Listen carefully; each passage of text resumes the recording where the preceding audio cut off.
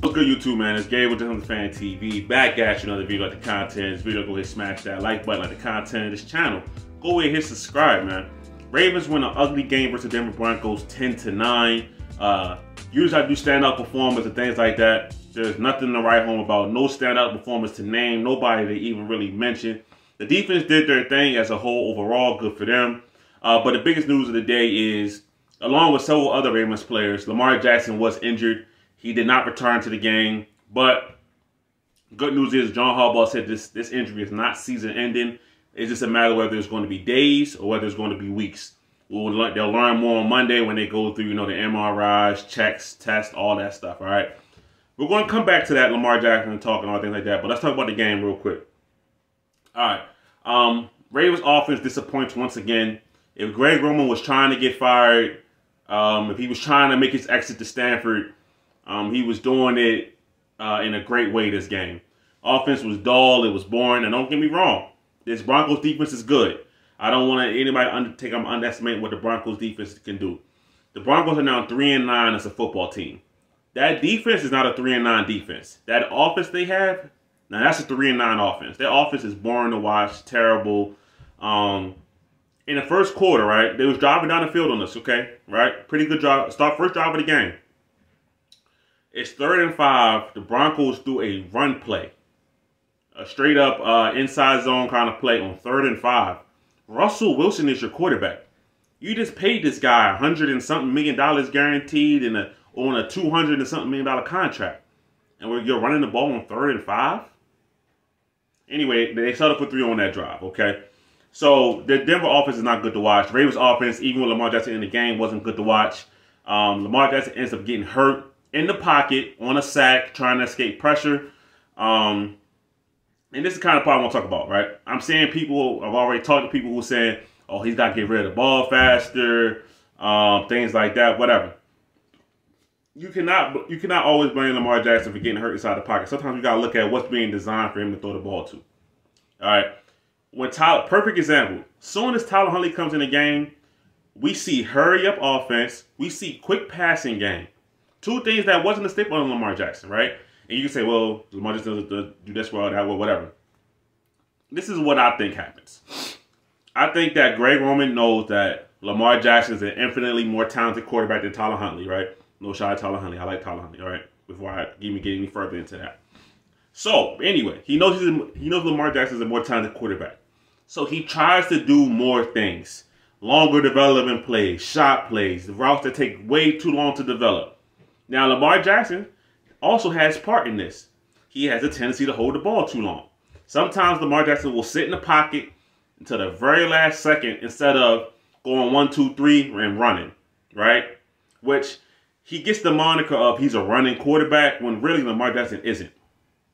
Most of the time when he runs, it's off of designs. Usually he sits back in the pocket and takes what the defense gives him. At least he tries to, right? And to my opinion, he doesn't run enough when the scramble opportunity is there. And to me, this was one of those opportunities. Okay, it wasn't there. These long development routes wasn't open. He should have took off. He wasn't able to. Got sacked. Okay, cool. Whatever. But as soon as Tyler Huntley come in the game, we see hitches on the field, right? Now, I'm not saying I want a whole offense full of this, but it needs to be mixed in. And it's just not with Lamar Jackson, all right? We see quick game. We see them. It's Tyler Huntley on the 3rd or 4th play he's in the game. He gets to go hurry up. The Ravens start to go up-tempo. Now, it doesn't really lead me to anything. No matter who the quarterback is, this Ravens offense is still very bad in the red zone. They stall out again in the red zone. They kick the ball. It's 3-3.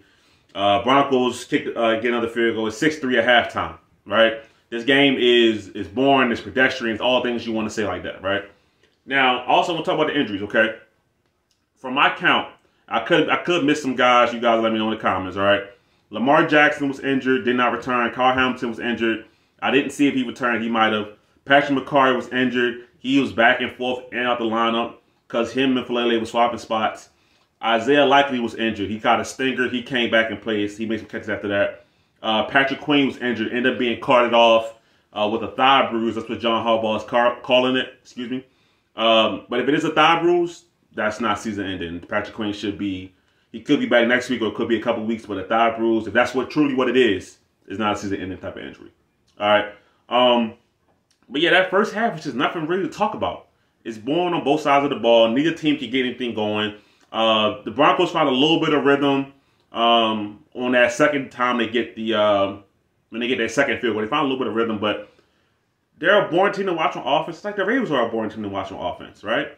So second half, Ravens get the ball to start the second half. It's more the same. It's boring as hell, but they kind of get stuff going, right? Tyler Huntley's hitting some short, quick passes. Okay, great. Then, for whatever reason, the Ravens dial up a double pass, a double reverse, however you want to call it. Huntley goes reverse, tosses the ball to David Duvernay. Duvernay tosses the ball to James Prochet, who then throws a pass 30 yards down the field into double coverage, which is picked off, right? I didn't even mention Tyler Huntley's interception.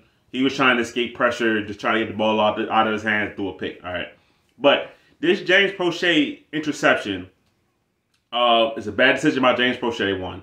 I know it's a trick pass, and you're designed to throw the football, James Prochet. I know. Throw the ball away or run it, bro. It was not there. It was never there. Justin Simmons like he caught a pop fly. It was easy. Anyway, Greg Roman, what are you doing? Why are we calling this play? What are we doing? Right? Now, I get it. You got a backup quarterback in the game. You want to try to keep the defense slipping. Just no, bro. No. If this was part of the vault, leave it locked. I don't want to see that. I don't want to see that part of the vault. This game, I felt bad for the Ravens defense really, because they held it down, only allowed 9 points. And besides that first Broncos drive, where the Broncos kind of really just drove down the field, even though it's only ended in a field goal, Broncos got down the field kind of easily. Besides that, the Ravens defense was locking up. All right, yeah, they allowed 2 other drives to get field goals, whatever. All right, boom.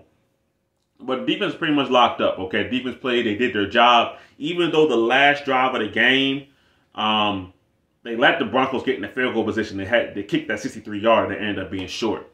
But they still did enough to win. All right. So with this Ravens game, very disappointing kind of game, right? Usually I go through each quarter by quarter, whatever. There's reasons to talk about. We can talk about the last drive of the game for the offense. Let's see. Isaiah Likely made a catch on the drive. The Ravens run the ball on 3rd and 3 when they get down close, which forces them to call a timeout, which makes that 4th down the last drive of it.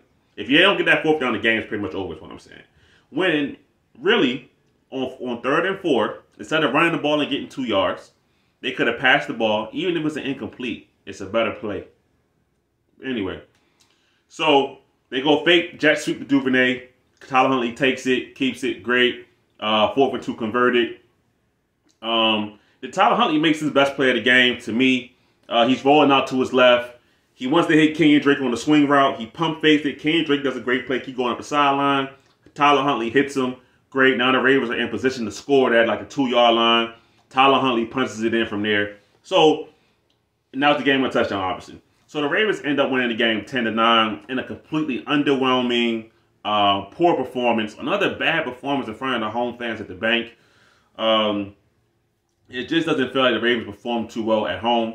But when I did the game preview, not for this game, I didn't do it for this game, but a couple weeks ago, I forgot which game it was, but I was talking to my guy, Nevin. And pretty much I said that going through the rest of this season, this Broncos game worried me because of Russell Wilson, because of their defense, things like that. And because of the Ravens, this is what they do. Teams that, quote unquote, aren't very good, the Ravens do not show up. They don't have any energy for it, right? It's just the truth. It's happened for too long under John Harbaugh for it to be anything but the truth, anything but fact. There's only been one season, really. Only one true season as a Ravens fan that I can really remember where we just went out and whatever team we played at a high standard. And that was 2019. And I don't even like referencing that season too much because that season, unfortunately, has allowed things to stay the same, right? Greg Roman should have been let go after 2020. He wasn't because they said, well, it's COVID year, whatever. We'll get back to 2019 form, blah, blah, blah. 2021 happens. Lamar Jackson starts off great. Ravens actually opened up the offense last year. It's beautiful. They passed the ball 55% of the time. Great. But Lamar gets hurt. So Greg Roman gets the excuse that Lamar Jackson's hurt. We'll come back next year and we'll do it again, right? In actuality, it should have already ended. When they decided to part ways with Wink Martindale, they should have shut down the whole operation. Parted ways with Greg Roman as well. But they didn't do that. They decided to give Greg Roman one more chance. Once again, he's on like his third last chance. Yeah, so there's mutual interest between Greg Roman and Stanford. It looks like that's probably going to happen. To me, it looks like the matter is of when. Obviously, recruiting in college is a big deal. That's how you get your best players. Don't need to be said. That's obvious. If Greg Roman decides to make that jump, I don't know if we'll make that midseason, but, you know, I wouldn't be against it. To me, this game was like watching when Cam Cameron got fired in 2012. I think it was when they played Washington. They stunk up the joint versus Washington. It wasn't playing very well. Ended up losing the game, I believe. The offense was bad. And John Harbaugh said, it's time for a change, man. It's just not working. We need to make something happen, right? Watching that game, watching Terry Prochet throw an interception, watching how the offense played, I was like, this should be that game. I don't know how you watch this constantly and say, hey, Greg, yeah, let's keep doing what we're doing. Let's keep rolling out how we're going and say that we want to be a team that wants to compete in the playoffs. They're not that team. They're not, all right? Now, the Ravens, I had hopes for this team. I had aspirations for this team, but now I'm just watching, right? Because after the Carolina game, that showed me that they have not gotten over their nature of playing down to the competition. They just haven't. And that's more what we're going to see throughout the rest of the season. But they win. The Ravens get to play a lot of division games. I think they can have 4 more division games to go. 2 versus the Steelers, 1 versus the Bengals, 1 versus the Browns. So right now, the Ravens sit at 2-0 in the division. Their destiny is still in their own hands in terms of winning the division, in terms of getting a decently high seed in the playoffs. It won't be the 1 seed, and I'm dashing that. But a decently high seed in the playoffs. Get at least one get 1 home playoff game, excuse me. But besides that, I don't know, man. I don't really know how to feel about this team, but that's disappointed constantly. Just because I see Greg Roman, and I'm not one to believe in sabotage, right? I'm really not. But the Ravens are not making it easy. I see how the offense they call for Tyler Huntley, and I see the offense that Greg Roman calls for Lamar Jackson. It just doesn't match, right? Huntley has a way more boom, boom, read kind of offense. Lamar has to hold and pat the ball. That's also difference in QB styles, of course, but it's also how the plays are called, man.